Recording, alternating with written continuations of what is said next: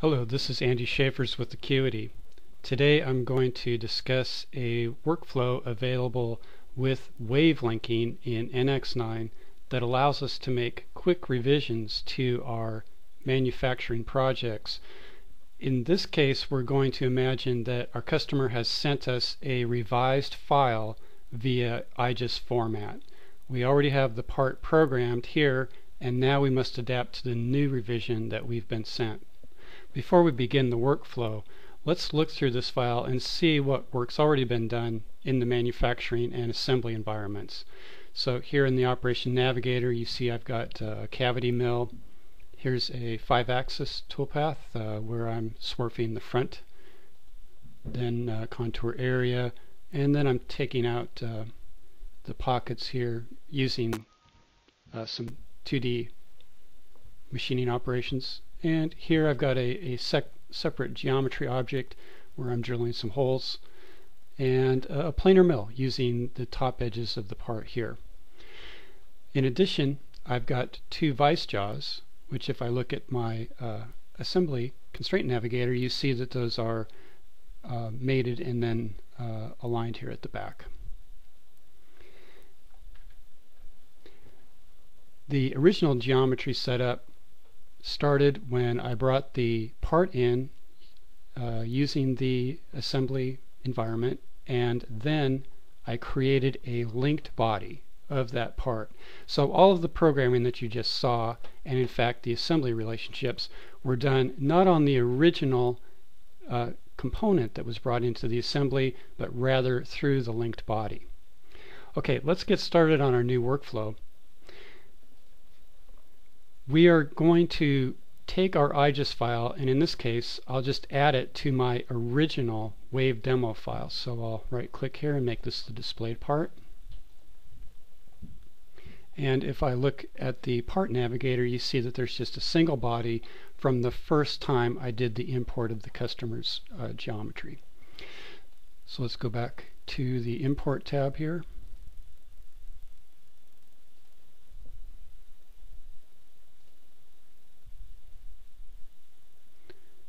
And here's my revb IGES file. I'll import it to the work part so that they both exist here in the same file. Now that's not necessary. I could have imported into a completely new component, but this is the workflow I'm choosing for our video today because it's just a little easier. So now I have two bodies in here,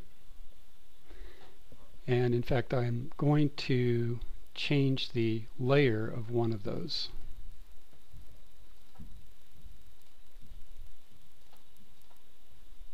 And I'll just put this on layer 5. At this time then, we will return to our original file, and let's turn layer 5 on in here.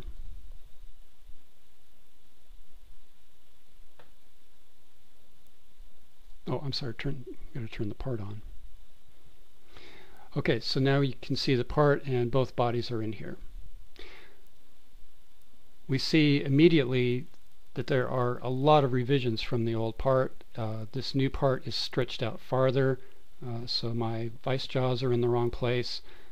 The holes have moved, and maybe more significantly, this hole has gotten much larger to the point where it's actually into the walls of this rectangular pocket that's here. So lots of changes have been made. Let's go to our navigator now and look at that linked body. We'll switch to modeling so that we can get into the linked body.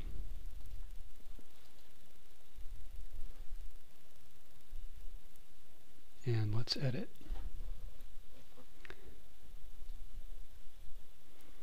Okay, it's highlighted the body that was previously selected and from which all the machining operations were created.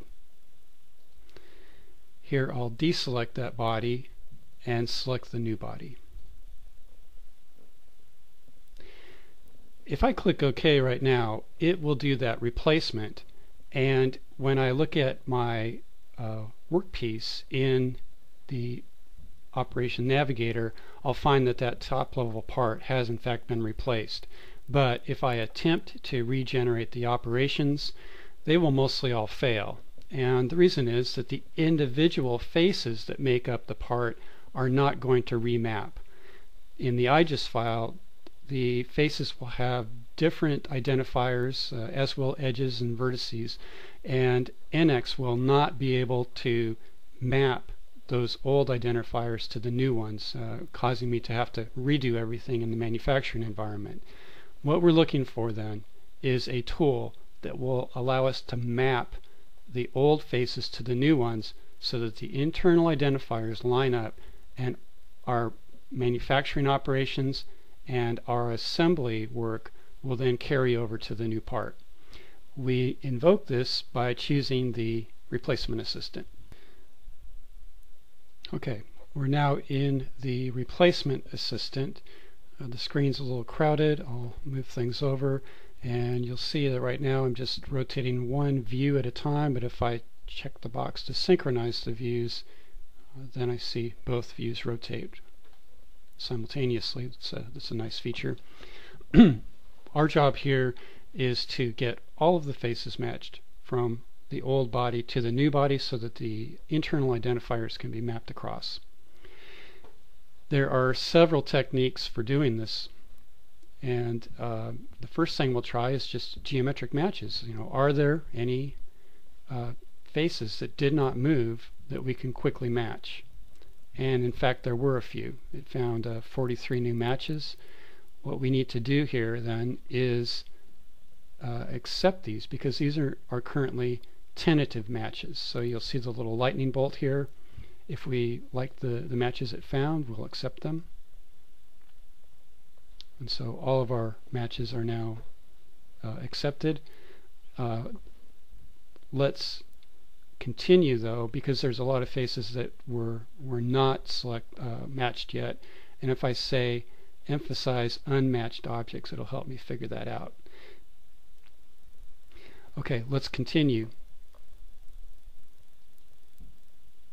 We want to create a new match, so I'll hit the add new match button. That makes the field here orange. That tells us that's where the focus is, and I'll select the face up here and here, hit the middle mouse button, which is a nice shortcut.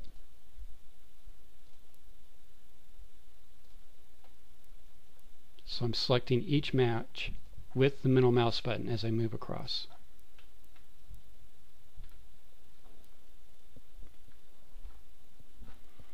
And let's grab this round up here.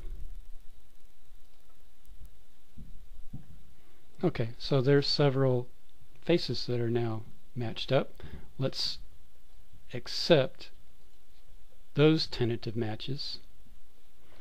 And let's try another technique. Instead of a geometric, let's try infer from accepted. So that technique allows it to look at the faces that were selected and then perhaps find that there's an edge or a face that also belongs to that set. So in this case it found 66 new matches. That's fine. We'll go back and accept those matches.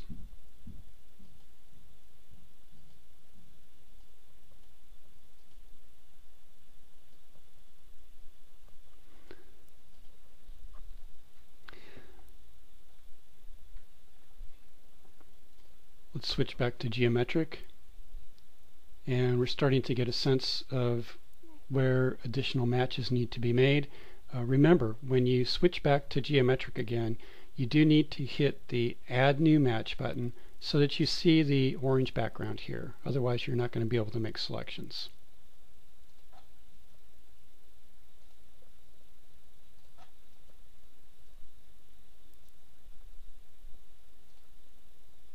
See, I can make selections in either direction, it doesn't matter.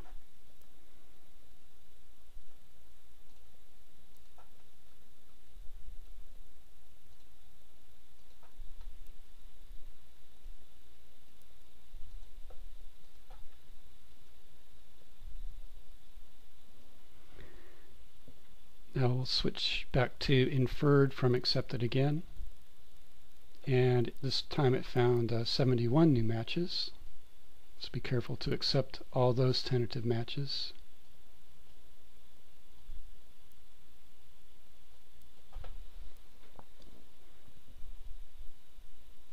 And sometimes if you just hit the button again, you can continue to find more inferred matches from the ones that were just accepted.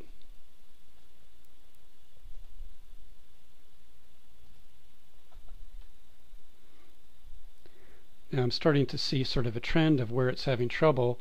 For instance, where this hole was moved, it just has no idea that that's a match. So that's a situation where I'll need to come over here, hit Add New Match.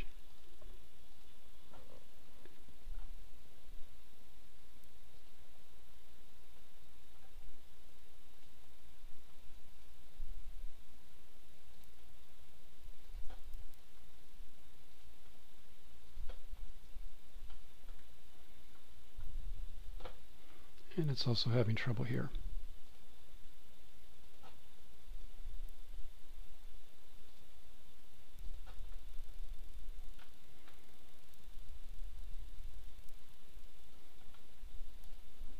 And here the hole has changed. It needs some help with that one also. Alright, let's try inferred one more time. So it found 10 more matches. Accepting those tentative matches. And I've hit it yet again. So there isn't much left, but it looks like it's having trouble here at this corner. So I'll switch back to geometric, add new match.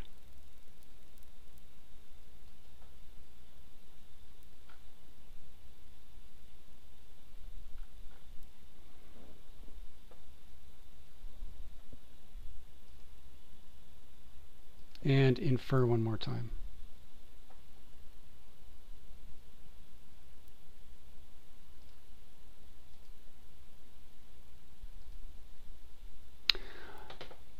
Here's an alert that says all objects from the old parent are matched and all the matches are accepted.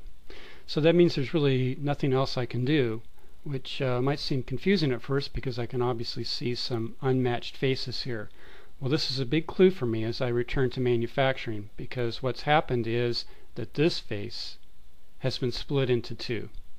So have the walls, and what that means is there are new entities created which have no matches. So that's going to tell me that probably I'm going to have to look carefully in manufacturing to make sure that this pocket is now machined out correctly. Since I've got all my matches made, I'm going to click OK.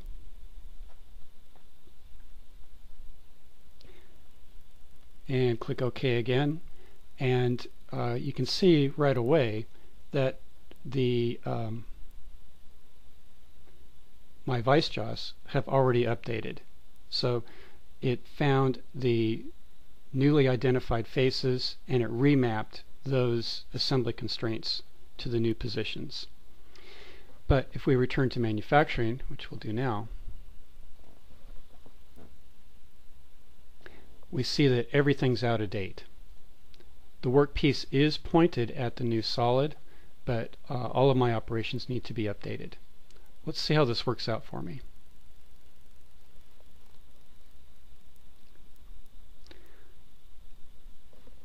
And just to review, we're trying to avoid the situation where we would need to go into each operation and remap the geometry.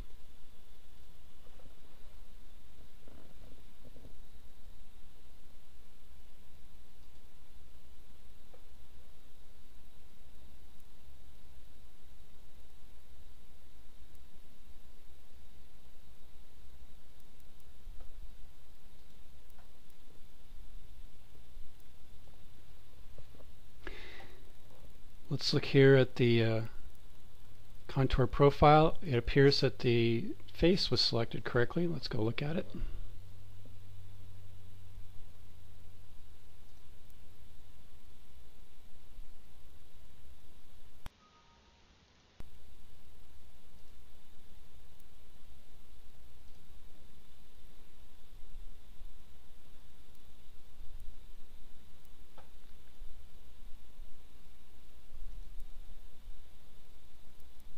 and it does appear that that face is now remapped and it's generating correctly.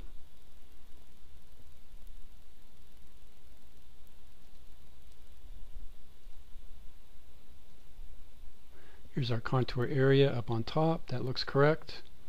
But here's a mistake.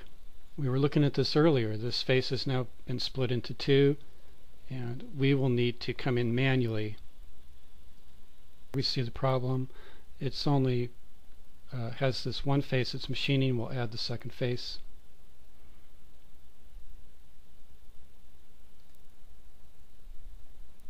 And that completes that pocket.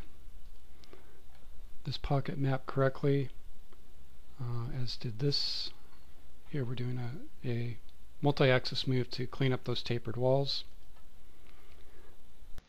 This face looks correct, and our holes did in fact update correctly, including the geometry object here. And finally, our planar mill object updated because it was able to extend those profiles out to where it met the other side. So it is ignoring the larger diameter. That's something we might want to look at if we wanted that profile to actually go around the new hole that's there. Okay, so this I think is a much more straightforward and more productive workflow than going back into each operation and remapping all the geometry, remapping your assembly constraints. It does take a few minutes there in the when you're updating the link body, but I think it's time well spent. Also, I took many steps to go through that, mainly because I was trying to explain the use of the different options that are available for matching geometry. As you get more experience with that command, you'll learn what it needs to see to make matches, and you can get through that in just 2 or 3 steps. Also, most revisions that a customer is going to send you are not as extensive as what we went through today. Usually it's just a few areas, and that first match where it looks for faces that did not move will generally match up most of your model, so you'll be focused on the areas where the actual revision occurred. We hope this was helpful to you today. Please contact Acuity with any support or implementation issues you have with NX. Thank you.